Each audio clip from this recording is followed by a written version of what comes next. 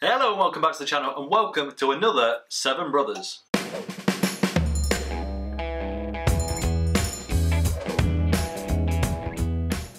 Yeah, it's time for the second beer from Seven Brothers out of the ridiculously good looking box of beers that they sent me. Link to that whole unboxing video up there if you're interested. And this one is a Honeycomb Pale Ale. I've never ever had a Honeycomb Pale Ale before. I've only had two beers from Seven Brothers before, both of which were incredible and both of which were pale. So this, you know, some stiff competition just against themselves at this point. But this sounds honestly properly fantastic. I've not read any more into it. I just know that it's honeycomb and going to be pale, and that's it really. So let's take a look at the can and then we can get into it.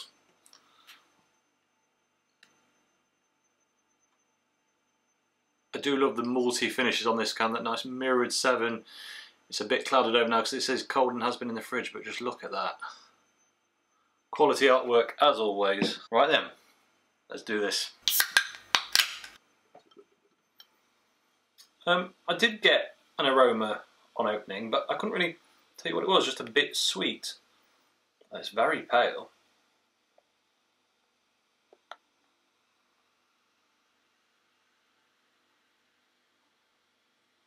Nearly a crummy pour, not too bad today. Right, I mean, it looks like lager in the glass, I think you'll agree. Nice lot of carbonation rushing up from the bottom. Currently on a kind of 2-finger white head. I reckon that'll settle down to something a bit more uniform in a minute. I mean, the glass is fogging up, but it's pretty clear through it, I'll be honest. There's not much haze in there. Let's see what the aromas are like. Well, that's interesting. It's the aromas aren't strong actually, so despite me saying interesting, there's not actually a huge amount going on. It's that same subtle sweetness I kind of just got a whiff of when I opened the can. It's syrupy, sugary, malty. I don't think I'd instantly go honeycomb on the aroma had I not seen the can. I think I've got a more like, or is that honeycomb? That is the centre of a Crunchie. Is that honeycomb? Are we talking? I mean, it depends whether we're talking about the artificial or like actual bees honeycomb, I guess.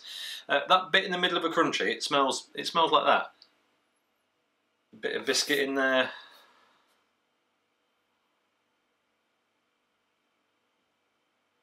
A bit of like toasted marshmallow, possibly. And now it's starting to settle. There's just a faint hint that this is a proper pale ale. There's a little bit of hop note coming through on the end of those, but it is absolutely minuscule. And that really is about it. So let's crack into it. Cheers.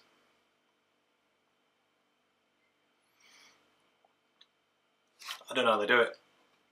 I don't know how they do it. That's wow.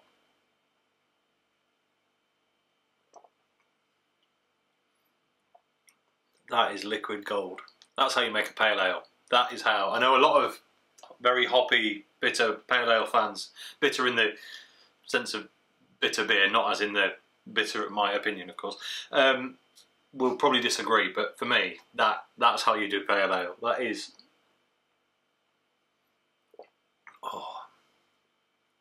The amazing thing is, it is so different to any pale I've tried recently. Any that I can remember, really.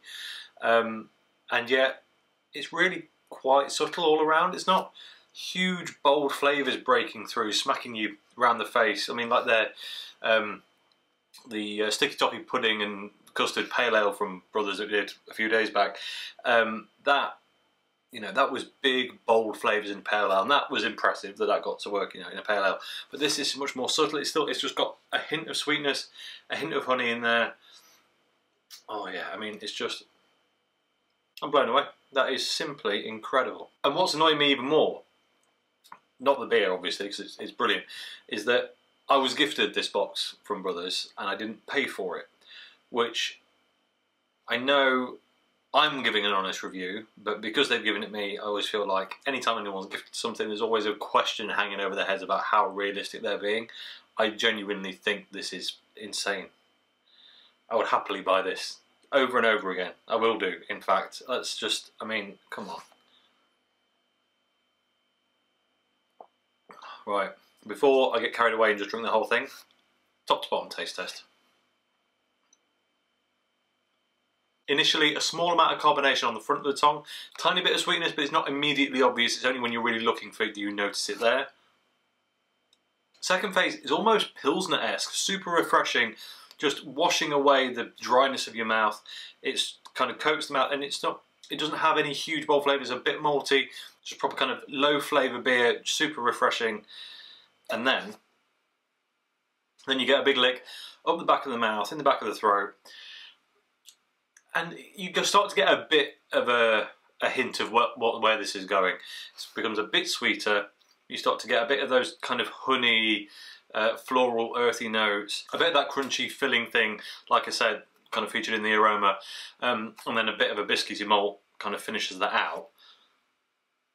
But it's in the aftertaste where this really comes to the party, and the back of my tongue is just, as soon as you swallowed it, gets a bit sweeter and sweeter and sweeter. It's not too much though, really not. It's not heavily sweet, it's just a lot sweeter than most beers. And there's flavours that are just iterated the same again. It's a bit of that kind of raw, earthy honey, a bit of that super sweet crunchy filling, and then a bit of biscuit at the end. Not getting much hops through. It is absolutely divine. Before I smash this, let's take a look at the can. So, Seven Brothers Honeycomb, sweet, moreish and tasty, you're damn right, 4% ABV. Again on the back it says Seven Brothers Honeycomb Pale Ale, 4%, 1.98 UK units in this 440ml can. It says, meet our sweetest beer, presumably that was written before they created the sticky toffee pudding and custard pale ale that I had last time, because I think that was sweeter, but anyway. A perfectly balanced pale ale with carefully selected hops infused with the essence of honeycomb, creating this extremely moreish, unique pale ale. It goes on to say, Seven Brothers brewing beer, question mark. That's right, each of us look at things a little differently, but one thing we all agree on is brewing great tasting beer. sevenbrothers.com. Seven Brothers, the T is spelled with a 7, if anyone wants to visit the website. Allergens are malted barley and wheat, best before sea base. 14th of the 4th next year, so this has got a long time to go. Drink aware stuff. They're based in Salford, Manchester, and that is all it says. I think that's all it needs to say. The beer really does the talking on this one. No nonsense. As I say, I mean, this is definitely more towards, I don't want to use the word synthetics, that's not the right word. This is definitely more towards the confectionery honeycomb rather than actual beehive honeycomb, if that makes sense to me. Anyway, that's how it's tasting. I feel like there's a bit of a nod to that real honey, but it's very subtle. It's not a proper honey beer, it's more of a sweet pale ale, and I love it. I think it's absolutely fantastic, I really do. I didn't notice there's even some nice pictures of some little cut out of bees at the top there, look. There you go.